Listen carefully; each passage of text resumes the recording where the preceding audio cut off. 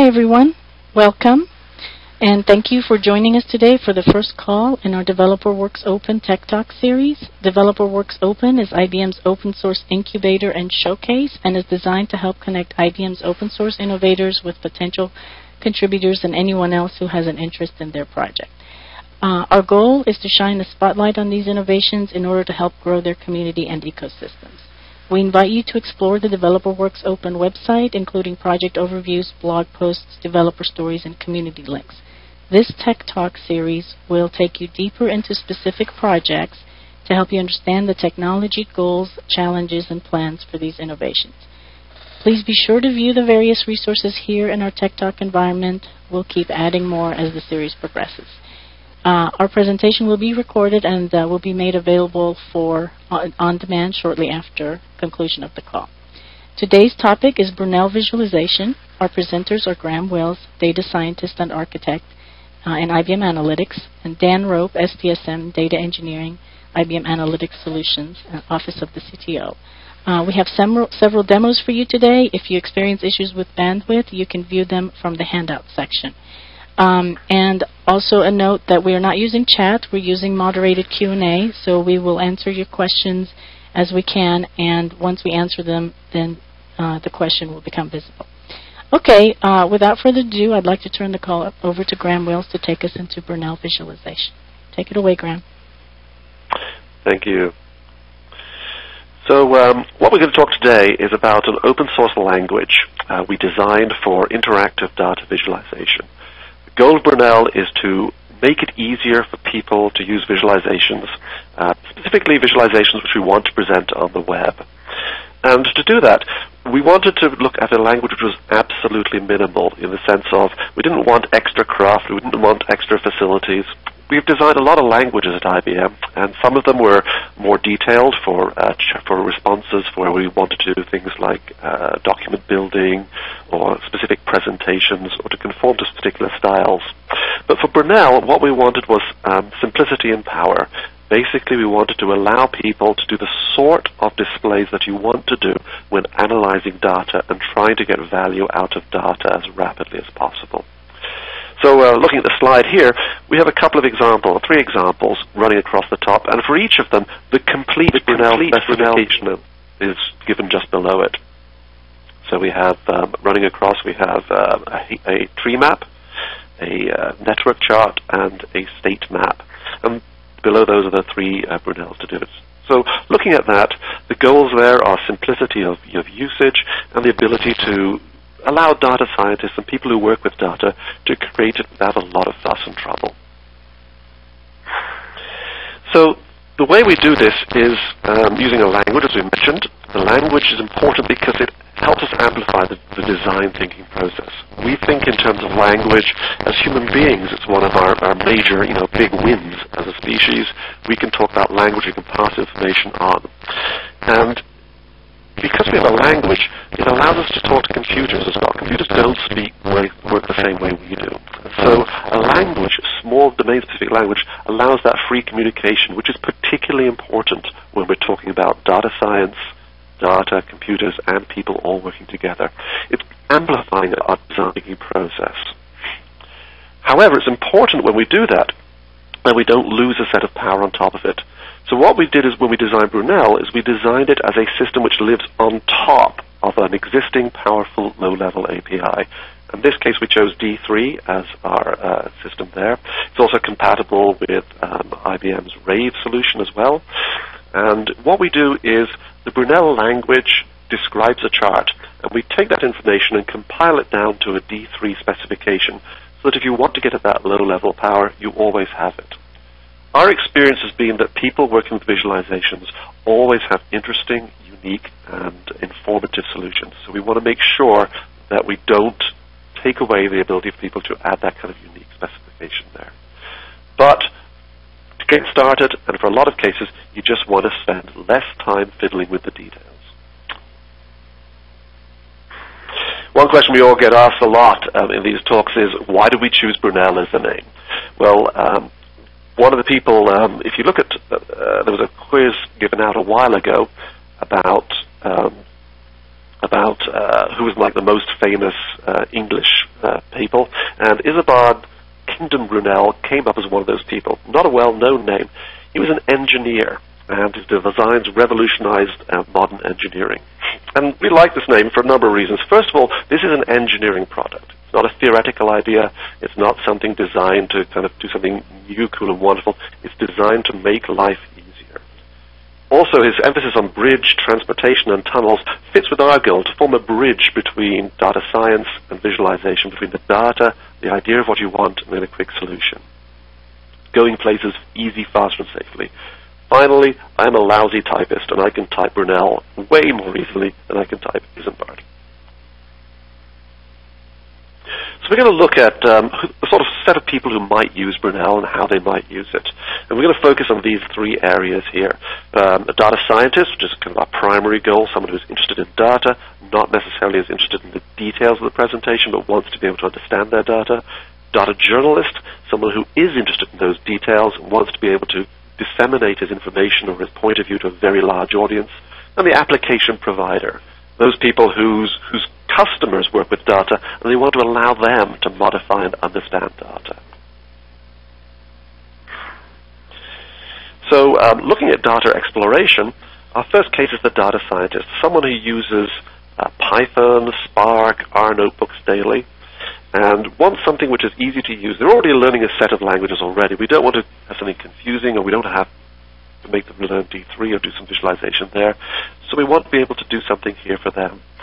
There are specific visualization solutions for each of those environments. For Python, there's some good solutions there. Bokeh is one I'd recommend. And with R, there's a lot of grammar and graphic-based visualizations like ggplot, ggplot2, some of the work Hadley Wickham has done. Really good stuff there. But if you want something which will work interactively on the web, and you want something which will work from all data notebooks, and you want it to be easy to understand, there isn't that solution. That's why we looked at Brunel.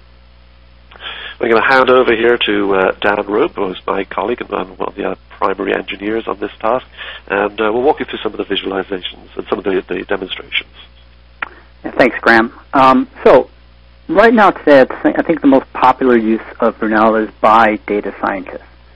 One of the goals we want to achieve is we want to make it as convenient as possible for data scientists to make use of Brunel and the visualizations that it can do. So where we're starting with that is we want to integrate Brunel into these tools. So and the first place we're starting is with notebooks, in particular Jupyter notebooks. Now, if you're not yet familiar with notebooks, the concept in general, what these are essentially an interactive analysis environment where you have a language running that's typically used by data scientists, such as Python, R, Julia, and several others as well. But this is entirely running in a web-based front end, which affords a lot of conveniences to the data scientists, specifically with sharing and so forth. And the whole thing is open source as well. So what we're doing is we're integrating into Jupyter Notebooks to start with, but there's a lot of other places that we'd like to integrate as well, that's used by data scientists. And what we'll do is we'll provide, typically there's something called a magic function, if you're familiar with the nomenclature. This allows us to add our capabilities to the languages you might be currently using within the notebook. So we've got 3 demonstrations here. These will be pre-recorded videos. And by the way, if you're having difficulty with the live stream, there are also links in the handout section to YouTube videos of these as well, which you can watch either now or later. And so we'll go ahead and get started with these 3 demos. Now the first one shows some essential graphs and basic graphs. It gives you a good sense of the syntax of Brunel and the kind of things you can do with it. And it also covers some of the interactive activity capabilities that you can do, and then ends with how it shows you how you can use Brunel along with some of the machine learning, predictive analytics types of features that are within Python. So this first one is a Python notebook. Let's go ahead and take a look.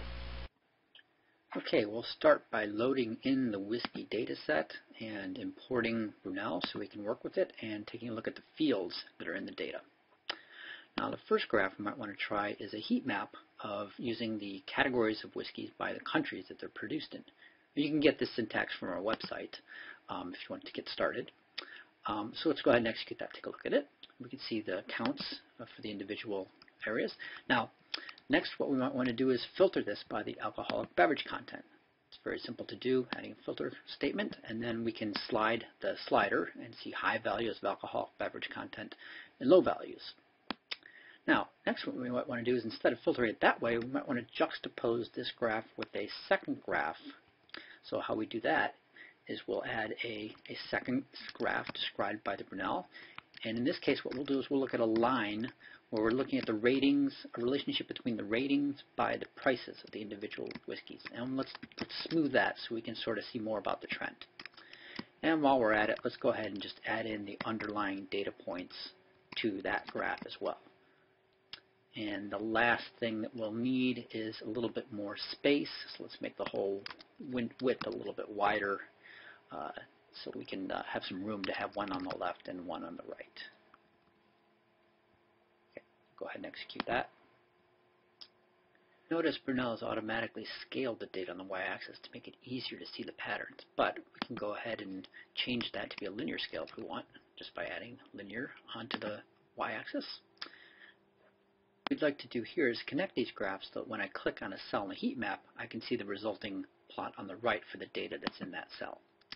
So to go ahead and do that, we'll add an interaction onto the heat map saying that when there's a selection made in that graph, and then we'll have the other graphs respond by saying there's an interaction, and we're going to filter the content of these graphs, the points and the lines, to what had been selected.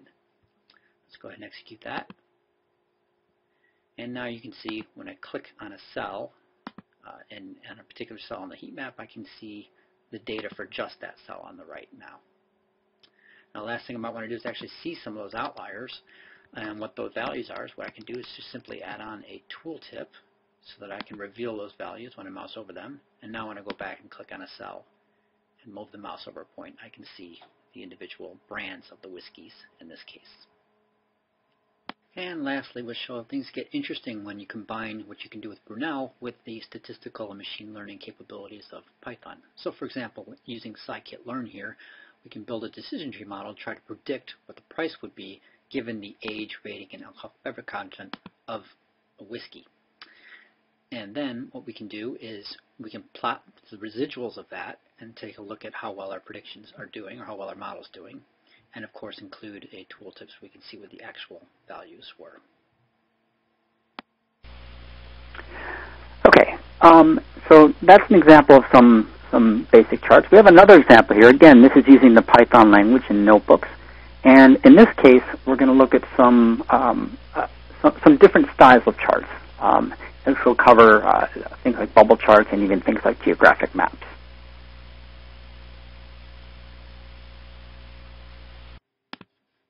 In this notebook, we'll demonstrate the kinds of non-standard charts that you can do using Brunel. And we'll show this using data from the US states.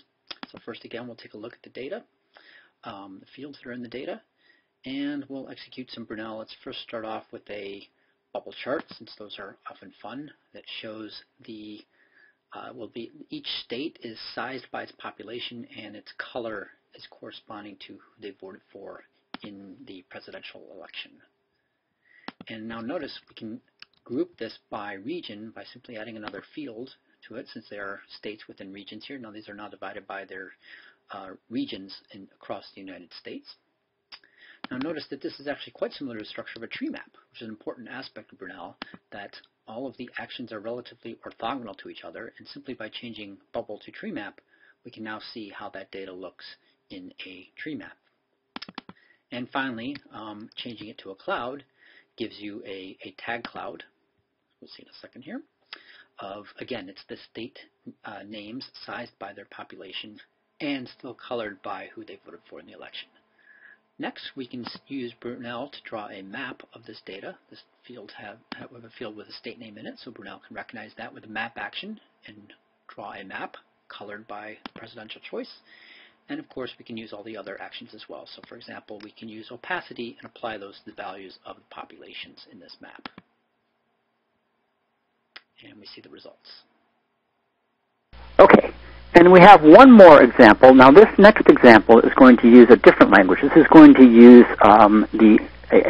another open source project from IBM developerWorksOpen. It's called Spark Kernel, or it's now known as Tori. And what that team has done is they've done a notebook implementation that allows you to use Spark and use Scala notebooks through that. And what we've done is we've done an integration on top of that so you can draw Brunel graphs. And so we'll take a look at use within that style of notebook, and this will include also how to use Brunel graphics on some of the data mining capabilities.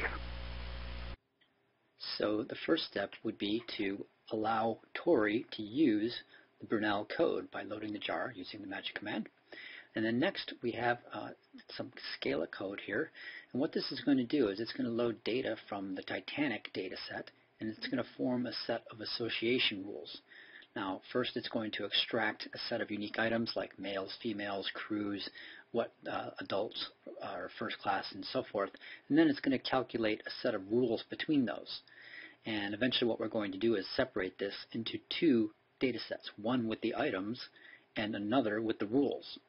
And then finally what we need to do is we extract only the rules where we have a survive yes or no, so we can have what that consequent is. And so let's go ahead and execute that. And again, we're going to wind up with two data frames, as they're known in Spark. And we will use these to show the network of the associations between those items in Brunel. So we'll use the edge element on the rules, and we will connect the antecedent and consequent, and then the network will be the individual items, and that will give us a network graph, as we see below. We can see those resulting in a yes survived and no survived, and what is driving them. Now we also have confidence levels for each of those rules, and so one thing we can do is we can apply opacity to that level of confidence in the network graph, and the result of that will be that those rules having a higher confidence will appear darker than the ones with lower confidence.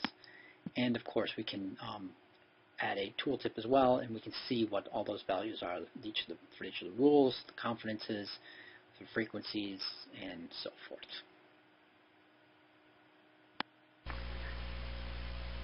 Okay, so hopefully that gives you a sense as to how the language works and a little bit about the individual commands, which we call actions in Brunel, and how they're orthogonal to each other, can be used in conjunction with each other, and it makes the language fairly robust. And that you don't really need to get down to the highly detailed level specification type things as what can often be required for visualization software, visualization languages.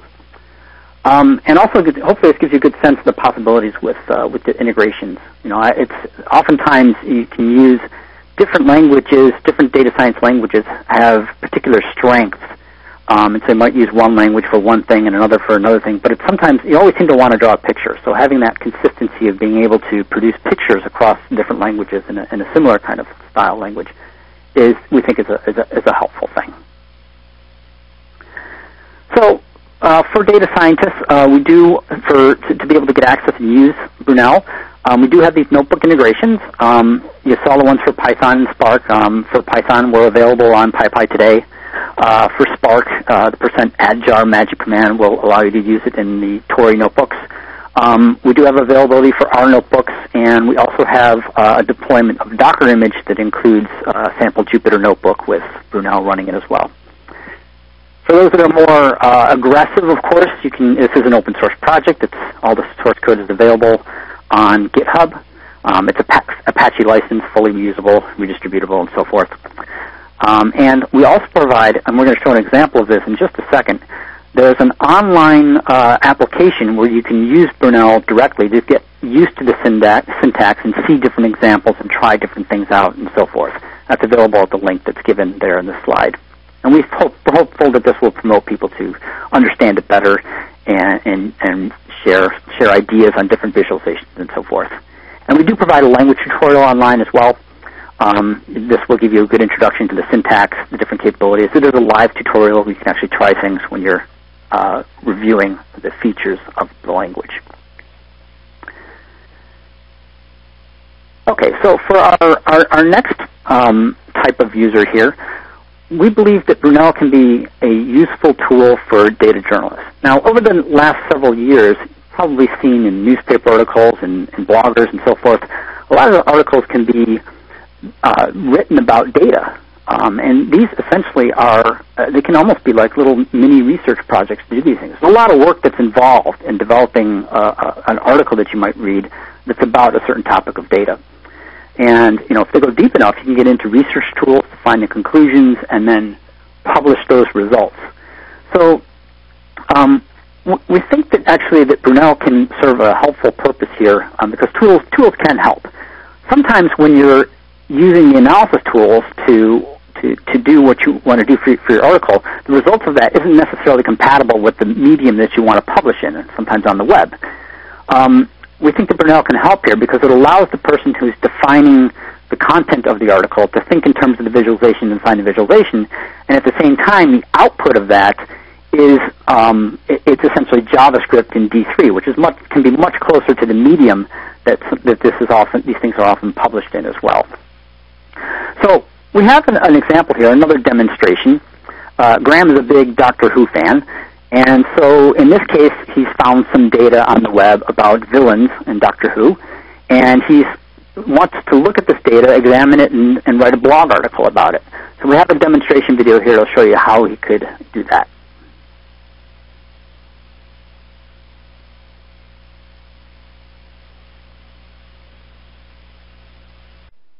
We start off by going to the public application for building Brunel, brunelviz.org/try.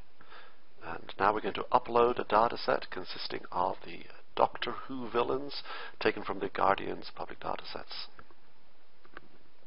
Whenever we load a new data set into Brunel, it tries to match the fields from the new data set into the fields from the old one to create an overall chart. It does a pretty good job here, but we need to modify a couple of the fields just to make it a little bit better again. In Brunel, you can just edit the text and then press the return, and it'll automatically reprocess it and rebuild your new chart. Now I can try some variations, for example by splitting up the bubble chart into a more hierarchical version. They're a little bit small. Maybe adding some tooltips will help, or modifying the tooltips to be a little more specific. No, I'll leave the tooltips, but I think I'll get rid of that motivation. That looks pretty good overall. Maybe one final thing, I'll just resort them so that the earliest villains are in the center of the chart, the oldest villains at the edges. Yep, I'm pretty happy with this. I think I'll go off to publish this on my WordPress site. So let me go off the deployment stage. I'll publish this as an iframe, which means it's going to be interactive and fully operational within my WordPress site. Let me head off to brunelviz.org. Create a new post. To put the iframe in the page, all I need to do is paste it in here and then edit it a little bit. WordPress doesn't like pure HTML, so I'm using a plugin for iframes. I just need to reformat it to make that work. A little bit more text and we should be ready to go.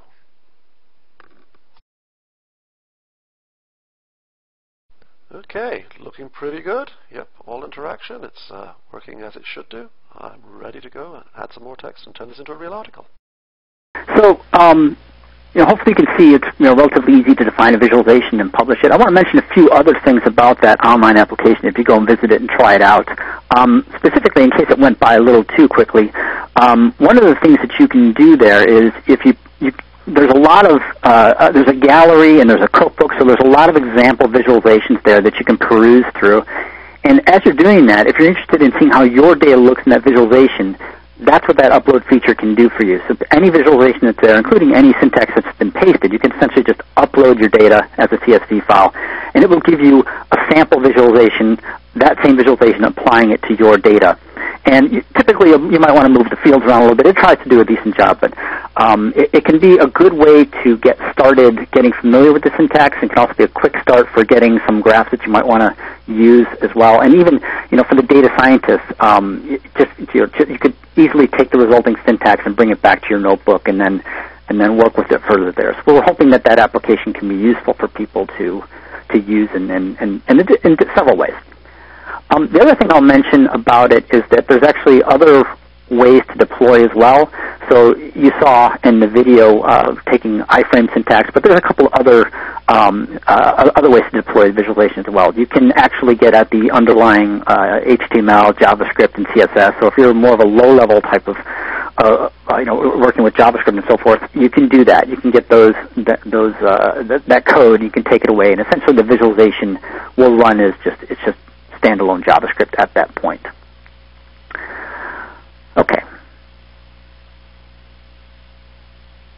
Okay, so we think that Brunel is a fairly innovative language for data visualization. We think it's at a high enough level to provide the simplicity, but yet also provide the flexibility. So it's intuitive. We think the individual language elements are expressive. They're not biased towards any specific language that it might be integrated in. So you can easily use it across different languages. That's one of the goals we'd like to achieve. It's robust, as you can see. It'll often work with different kinds of actions that are put together, and it'll figure out the best graph that it can do for that. We try to include some best practices for visualization so that some things can happen automatically for you. Oftentimes you can just override those things if you're not happy with it, but it can save time. And finally, it's engaging. The interactivity is part of the language, and what we strive to do is provide some common types of interaction techniques so you can specify them quickly without having to get into detailed event-type programming and things like that as well.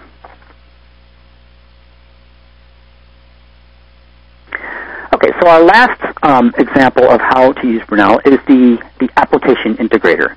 So in this case, what we're talking about is somebody who's trying to create software for somebody else to use, and that software is going to be including some visualizations within it. So there's a couple ways that you can use Brunel to do this. A fast way to get started is you can actually use a little prototyping tool. So sometimes you just want to see a particular graph in the application. Well, the end result after using our web application is pure JavaScript. So you can essentially take that JavaScript, pull it off the site, and then put it in the application, and just quickly see how some visualizations might look inside of your application. That's one way you can use it. Another way is oftentimes you're providing a software application and it's got some number of visualization that you want to have pre-created for the user, that you want to carefully curate and so forth. You can do that using Brunel. But oftentimes what happens is that end users wind up asking for one additional visualization or one twist on that particular visualization. So we feel that if you have the type of users that can like maybe power users that can work with the syntax, which we think is really not much harder to learn than Excel, then you can open up that language to those end users to get that kind of flexibility right within the application without having to go through a cycle for you to have to release a new version of your software. So we think that can be a potential use for Brunel as well. Now, so to talk about that a little bit further, I'm going to turn it back over to Graham to talk about some of the details of the architecture and integration and so forth. Thanks, Dan. So I'm going to talk a little bit more about kind of the technical details now. And for those of you who aren't interested in the technical details, then hopefully we provided a lot of links you can go off to and browse the web while you just kind of generally listen in.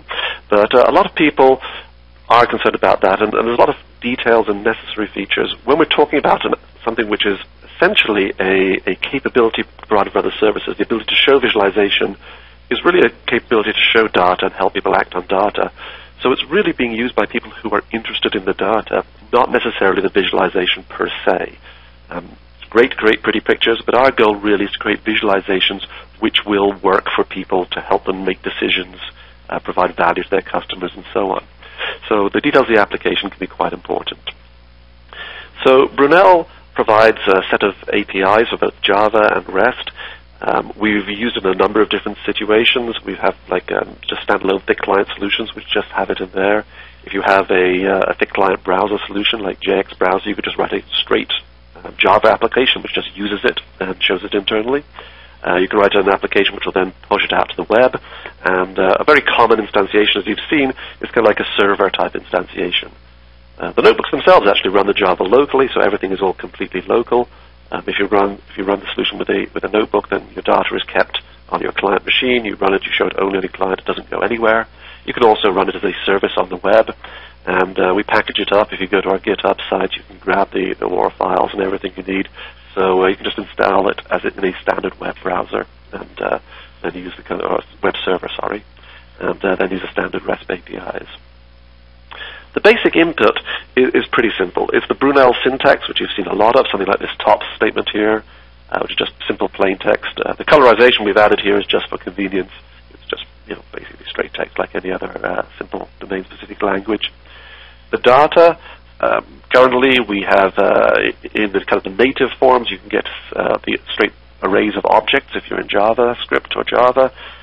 You can also send the stuff in as CSV files. We'll interpret that. And also, we translate from a number of data frames. So R data frames, Python data frames, and Scala sort of Spark data frames. Also, we're looking in the nearish future to make sure we accomplish with Python 2 as well as Python 3, and also Python Spark data frames as well. Lots of these variations. Basically, because we don't have a lot of strong requirements on the data, we just need really just kind of sets of objects, and we have an optional smart data typing mechanism which will say, oh, this looks like it's a date. I'll just assume it's a date if you want. You can turn that on and off as well. So you have a kind of a lot of different options. We also looked at things. People have graph layouts. We have graph layouts here, and people might have GraphML or other XML-based layouts. And essentially, our recommendation there is just use any of the kind of standard sets of tools for converting those off into these simpler formats. We don't do a lot of that conversion. We really looked at the data scientist-specific conversions, and any of the other ones there's usually lots of facilities in these languages to tie these all together. So that's kind of the input step, what goes into the Brunel system. What comes out is a set of JavaScript, CSS, HTML, the sort of things you put together on a web page, and designed to be used with a rendering engine D3. So the goal here is we have this information, we put it in there, and we get kind of like JavaScript coming out, and that's kind of the way it works. So let's work that into kind of a little bit more detail so you can understand the kind of the flow of it, and specifically those people who are interested in data flow can see how it works. First of all, we've got a kind of a client and service-based system. The service is really the Brunel service, the part that will take our existing data, take the input information there, and build the things which are needed by the client. This has been specifically designed as kind of a two-step process. The client will assemble the information needed, send it off to the service, which may be local or maybe a remote service. It will then process that and send it back to the client, and then will be completely disconnected at that point. So all the interactivity will not require the service at that point. And this is a little bit different from other systems. I've got some comments. I think people are talking about RShiny. The RShiny service and a lot of other systems require you to be constantly connected to the service. The interactivity is done by sending messages back to the service and requesting it. We don't require that. So we can be used in those kind of environments, like an RShiny type environment or some other system where the service is continually providing it. But we have a slightly more interactive and a slightly more responsive system of doing it. So we make sure that all the interactivity we need to do can be done within the client, and the service is not actually needed at that point. So taking this example, we have a little bit of Brunel at the top here, and we send that out to the service. And the service will look at that and say, okay, we'll understand this, we'll do some language parsing, we'll understand what's going on, and we then pass it to the data analysis stage, and it'll say, what do we need? In this case, it says we need variables called summer, region, and we're going to summarize these by count. So we know the kind of the minimal data table we'll need. And there are a number of ways then we can proceed. One, the client could have sent us the data, in which case where it says the little box here with like big data engine is actually just like a local file. Or it may be that it's something which resides in our data service engine. If we're attached to a more complicated scenario, we can use that data there. Big data engine also is kind of like a slight misnomer when you're working in a notebook. Those are really the data frames living in the notebook. We can go take those information we need, summer, region, and count. And what we do is, if the client doesn't tell us what data we need, we'll just look for those in the local data frames. If we find a data frame which has those, we'll use those directly. Again, the emphasis being on simplicity and making it work really, really nicely. So that will build us from this possibly big data engine. We could have a Spark system with billions of lines of code or whatever, billions of rows. We'll build us this kind of working data set, regions, counts, and sizes there. That information then gets compiled up, and the build generation step sends two sets of things off to the client. They're all in the CSS, but essentially we have not only the viz commands needed to build it, the CSS, the styling, and the JavaScript building on top of D3, but also the data build commands. So we're going to pass down the minimal data needed. Since this chart is pretty simple, we don't need much. But if we had a filter step on it, or if we had two charts communicating with each other, we couldn't just pass the rolled up data for each chart. If you imagine that we have this chart here, but we also said, oh, we also want to allow you to filter on another chart, or we want to have two bar charts, so that when you select from one bar chart, we see the results in the other bar chart. We need to send more data than just the aggregated data. So what we send to Brunel on the client side is what we call semi-aggregated, or the working data. It's not only the basic data, but it's also the commands so that each chart can re-aggregate based on the smaller set of data to create the chart. And that allows us to do this interactive linking, this interactive filtering that we can do. That's why Brunel will work in this fully divorced situation. Once you've got that, we can pass it down to the service, and we've passed down to the client all the data that is necessary to do the interactivity.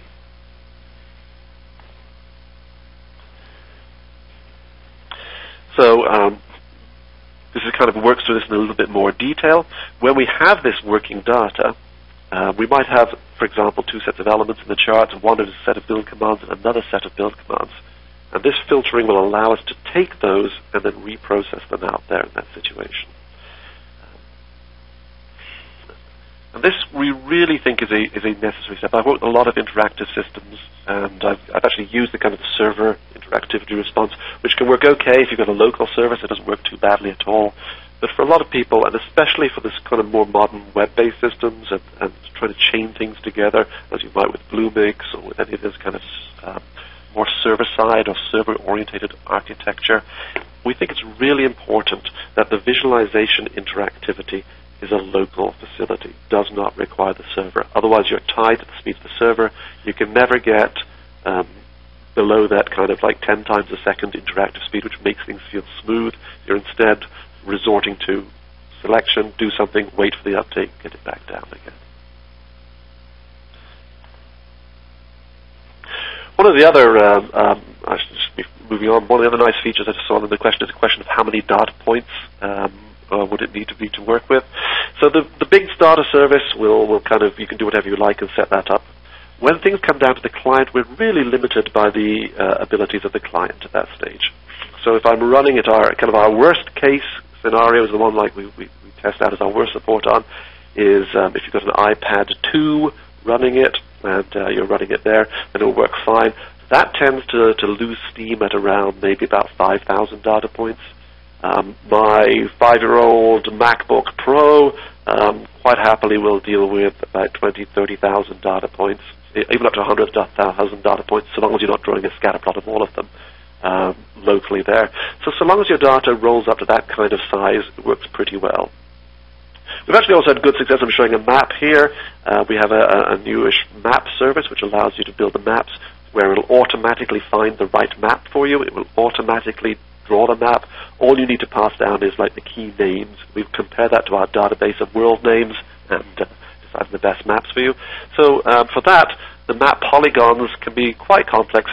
At the moment, I think our polygons are a little bit overly complex. They're designed really for high-end browsers.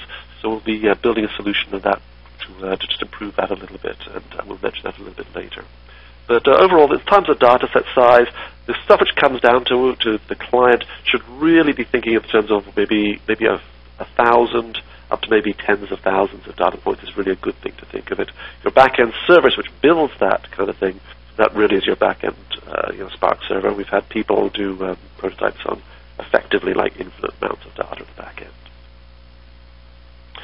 So, summarizing some of the key technical points here, this is a 100% open source solution under an Apache license. So that basically means you can download it, use it for free, anything you like.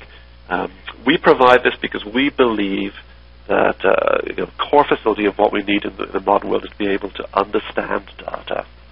And we think that a lot of applications will build on those solutions, and ways to do that are good. They should generally be available. And frankly, we shouldn't be making money off just displaying the data. We should be making money off how we use that in applications and how we make the whole task easier. Brunel is one part of that step. Brunel runs in Java to create the solutions, and then builds browser artifacts so that once you've built it using your Java solution, you don't need to go back to the Java again. We also have a very small footprint. This is extremely important. Our goal is to run client-side code. We run at about the little support library we need to do the extra stuffs in there, the aggregations and those kind of features, is about 80K of uncompressed data. So it's a very reasonable size footprint. The average top 100 or maybe top 500 websites, a survey of those shows that they average 1.5 megabytes for their page size in pull down. A lot of that is cached. This Brunel client-side runnable is a cache runnable. So on top of the actual code, you need to run the specific chart, which is pretty minimal. We're talking probably about 80K of code there. Also, because we've designed around a best-in-breed visualization system, D3, which is in itself designed to be very efficient, we have built specifically around that. So there's no extra kind of cruft, no extra things you have to do. You don't have to reformat the data. You don't have to do anything complicated. The JavaScript we present, which is actually human-readable JavaScript, so you can go and look at it. And in fact, one thing we didn't mention here is you could take the JavaScript that we create from the Brunel service and just copy that JavaScript and then use it in your application and completely ignore the fact that it came from Brunel. So we could even, although we'd kind of like you to use Brunel all the time, if you feel that you just want to use Brunel just to create an initial chart, you could take that and then just modify the JavaScript yourself, and you have perfectly adequate goal. And really, this whole thing builds on the basic premise here. We want just to make it easier, faster to build great visualizations. We don't want people to have hassle and hassle doing it. When we build other applications to analyze things, we want this to be a step we can take. Just say, okay, let people just do it as simply as possible. Okay, I'll hand back to Dan now. We've got about 15 minutes left. We'll wrap up we've got some interesting things to show you. But we'll also make sure we stay online and answer questions as well. But anyway, Dan, tell us a little bit more then about future plans and ways people can move on from this point. Right. Thanks, Graham. Okay, so just to summarize here, so Brunel Visualization is an open source visualization language. It's designed specifically for those that work with data, essentially designed by people that work with data for people that work with data, if you will. We believe that it is simple. We think the syntax is fairly simple, easy to learn, simple to use. It's flexible. There's lots of different things you can do. So even if you haven't seen the kind of chart that you want, it may even be possible to use the syntax to actually create that chart as well. Now, it might involve, we may need a new feature here or there, so forth, but there are quite a lot of things you can do by combining what is there right now. It's interactive. The language itself encompasses the interactive features, and smart. It'll try to do best practices for you when possible. Also, it's integrated with modern tools used by data scientists. We've had a start to that. We'd like to do a lot more of that. We think it can be very useful for that audience.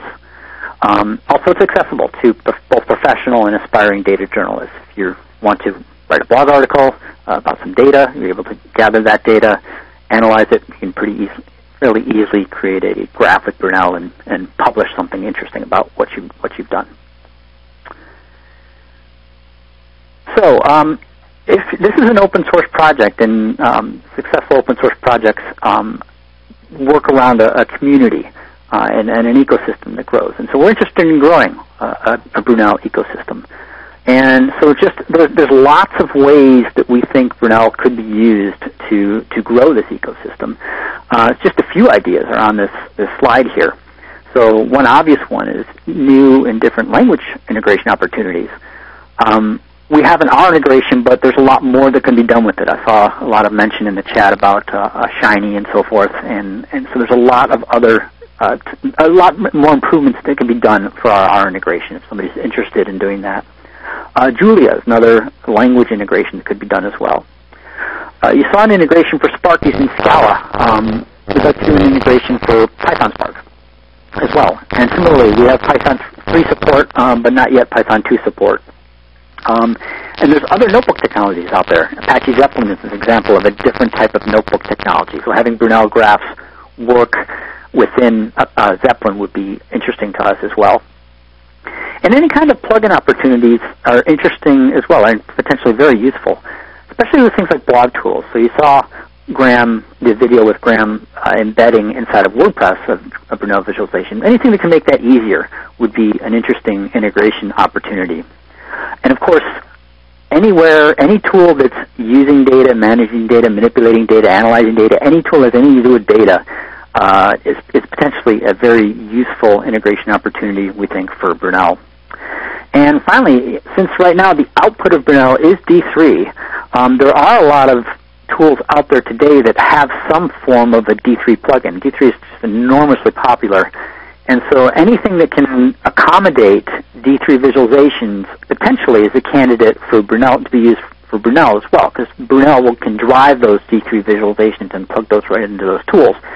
So there could be some really interesting things that ideas that people come up with in that respect as well. So I think some of you have been asking, so what are we planning on doing next? Well, here's a few of the things we're thinking about right now and starting on as well, specifically to do with graphics features. So chart-in-chart capability, things like small multiples, faceting, panels, that kind of thing. This really can multiply the number of charting type possibilities by an enormous factor.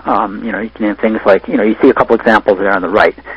Maps with graphs embedded in them, facetings, just essentially there's a large number of additional chart features that can happen just with that one feature there. So that's something we're taking a close look at. We want to make improvements to how our data pipeline works, especially when we're talking about integrations into things like Python and so forth. We've got it's working today. There are improvements that we can make in terms of performance and speed and things like that, and more efficient use of things like data frames and so forth. So that's one of the things we're looking at as well. You saw some examples of networks and maps, but there's more features that we're interested in adding that can make those an even wider realm of possibilities for those. So, for example, custom layouts for graphs, and also more types of maps as well. And general improvements to those. And lastly, oftentimes, a lot of examples of incoming data that can be multiple response data sets. So in other words, a single cell in a data set could actually be a set of responses, multiple choices and so forth that have been done. So having native support for that within Brunel can really save a lot of time when trying to manipulate that data into some sort of relational format, if you will. That can be really useful for things like surveys and lists and so forth. So those are the few things we're considering. I mean, there's potentially others as well. On our site on GitHub, if you go there, we're certainly interested in hearing the kinds of things that people would like to see there as well. There's a place on GitHub where you can enter issues, and so that's one way to communicate with us about the kinds of things that you'd like to see. The kinds of integration you'd like to see and ideas and things like that. And of course, all things like reporting problems and issues and so forth is a great place to do that as well. And we're also making use of a new feature in GitHub called Gitter, which is kind of a chat room type of thing. So if you've got some specific question, feel free to go ahead into the Gitter chat room, ask your question, and we'll do our best to get back to you on quick questions and things like that as well, and have discussions in that form. So we'll leave you here with a thank you, and we've got about 10 minutes left. I think we can continue to answer questions in the chat. The slide here has several links. You can find us on developerWorksOpen. You can find our GitHub project. We are on PyPy, which you can directly download and use within Python. We have a blog site that we have, brunelviz.org. Which we will post information about Brunel. We'll also do what we said that Brunel is for, and that is blog about data that we find is interesting as well. So we'll drink our own champagne there, if you will. And so you feel free to visit that site. And of course, the online application, which you can directly use Brunel and try it out and get used to the syntax and then take publish graphs from there and so forth, is available as well. And there's also a link to the tutorial. And recently we've put up a YouTube channel as well. We'll include some of the videos that you've seen here today. There's others as well, some introductory videos and so forth, and we'll try to keep that populated with the latest content. So I guess with that, I think we can we'll hang around probably till the end of the time frame here, answer questions. So there's no audio for those, but we'll continue to answer the questions through the chat room. And I think I'll turn it back over to Kathy, and thanks again. Thanks, Dan. I just want to remind everyone that we will be presenting calls regularly on different developerWorksOpen projects, and that our next call is April 13th. Our topic will be Agentless System Crawler, a cloud monitoring and analytics framework that gives you deep visibility into cloud platforms and runtimes. So make sure you register for the call, and we will send you a reminder. You can learn more and register by going back to that developerWorksOpen browser tab that you used to launch this meeting. Okay, and I'm going to ask that if you don't mind, please fill in the poll question and provide your feedback on this talk. We'll stay on. Graham and Dan and Peter will continue answering your questions. I just want to thank you again for taking part in the developerWorksOpen Tech Talks, and don't forget to visit the developerWorksOpen website to see more open source innovations. Okay, well, we'll just hang on and keep answering your questions and in the chat and also live. So I'll just go back on mute and we'll stay on. Okay, we are at the end of the hour, and I believe all of the questions have been answered. So at this point, I will go ahead and end the meeting, and I want to thank everyone. I want to thank Dan and Graham for presenting, and thank Peter for helping answer the questions.